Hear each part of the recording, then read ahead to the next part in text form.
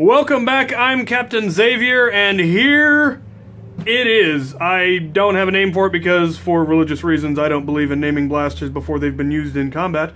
But this was a commission from a young fellow. He contacted me about this idea he had for a blaster and wanted to know if it was something I could do, and I said, well, yeah, that's something I could probably do, and if you want, we can discuss prices and all that. And he said, well, okay, I don't have the money, but I'll get back to you. A few days later, his mother contacted me and said how much we're getting it for him for Christmas. So I gave her a quote, and she sent me the money. And so this thing became a reality. I made a couple of changes from what the kid and I originally discussed for practical and economic reasons, but let's just go over this thing. So the base is, of course, a crossbolt, which has been shortened and had a barrel mount attached to it. It's also had every single lock in it removed because the locks in this thing are a pain and lead to jams.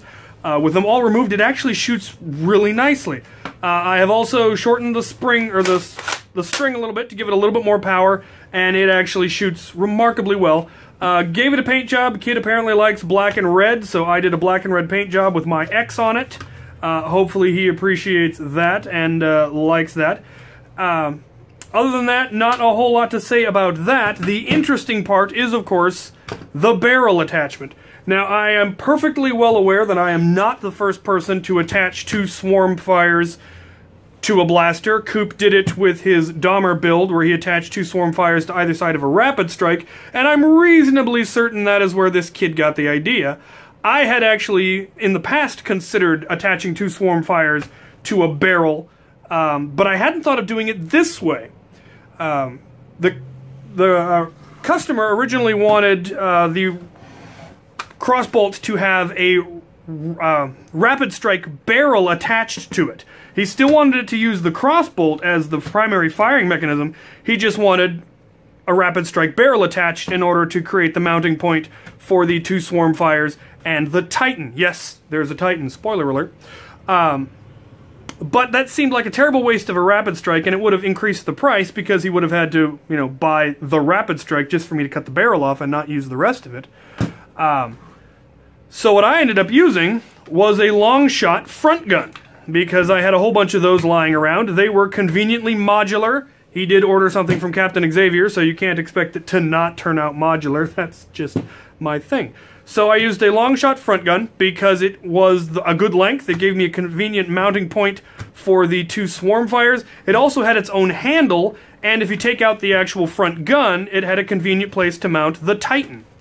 So I decided, instead of just permanently integrating it and making it one solid blaster that can only be used like that, I chose to, in fact, make it modular so that the barrel extension comes off and is itself a fully functional independent blaster. So it has the pump, a bicycle pump to pump up the Titan, which shoots beautifully. I've got attachments being made for it. They're still drying. He had a whole list of interesting attachments, some of which I simply couldn't figure out how to make work or if it's even possible. He wanted one that fired 2 demolishers at once, and the Titan didn't have enough power for that. He wanted something that fired 6 rivals at once, and I didn't have any way of doing that. However, I do need to talk to Out of Darts, because he came up with a shotgun barrel for drain blasters using rival by simply using a tube that the rival rounds were loose inside of, and so it was able to fire them all at once. I don't know how well it would work. I'm just making a 3/4 inch PVC barrel, which will fire both Mega and Rival. My Titan can fire 2 or 3 Rival rounds at once out of that barrel, so I assume he'll be able to do that as well. I think he asked for a standard shotgun attachment as well. I'll have to check and see if he did. Also, a single brass Elite barrel that is also the Demolisher barrel, of course. So that pumps up, and it uses the original trigger to fire. And then this lower trigger, which looks like a rev trigger, fires the swarm fires, which are running off of 4 IMRs, which are under this Stampede jam door that's just been bolted on top. So you take that off, and there's a 4-pack AA pack that holds the batteries. And it It is a fully functional run out there with this ridiculous blaster. You've got your grenade launcher, you've got your 40 rounds of full auto. Beautiful thing.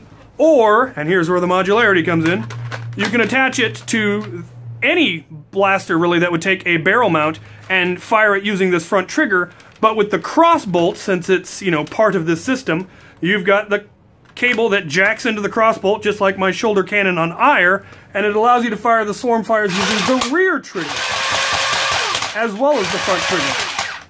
Just 'cause, honestly. It's not really necessary, but I felt it was neat. You can then unjack, take it off, and use them independently. So, I'm hoping he will be well pleased with it. He does not know it's coming, which is why this video is being posted now. I actually finished this build back on the 16th, but the mother asked me not to post a video on it until after Christmas so that it would be a surprise, and I, of course, am more than happy to oblige. Keep your eyes open for the build video on this. I did film a whole lot of its build. Naturally, being me, I missed a whole bunch because I just forget to hit the button, or somebody calls me and it turns off my camera, or who knows what. But that will be put up soon. Hours and hours of footage trimmed down to probably about 15 minutes because that's how build videos work. But this was actually a lot of fun. Like I said, I've been considering building something like this, and now I really want to build something like this because I could attach this to my modular Stampede. I could attach this to my Auto Strife. I don't think you'd want to put something this much longer onto a Rapid Strike, but you could. Altogether, this blaster comes in at just over 5 pounds, so it is heavy, just because of, you know, the number of motors and all of the different components and all of that. But it does have a beautiful amount of firepower. There will be a firing demonstration. You've got 40 rounds of full auto, plus your crossbow, plus your grenade launcher. An excellent, excellent idea. I really enjoyed this build, and I hope the kid enjoys it too. So, alright, now for a firing demonstration of the, I don't know, call it the swarm bolt or some such thing. We will start first using the rev trigger from the crossbolt.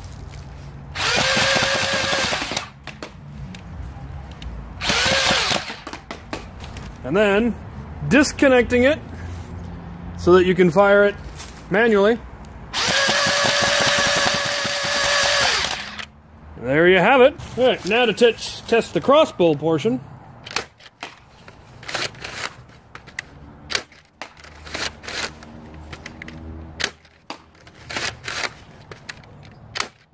Actually shoots surprisingly well. I've tightened the string a little bit, not a lot, and I have removed every single lock out of the thing.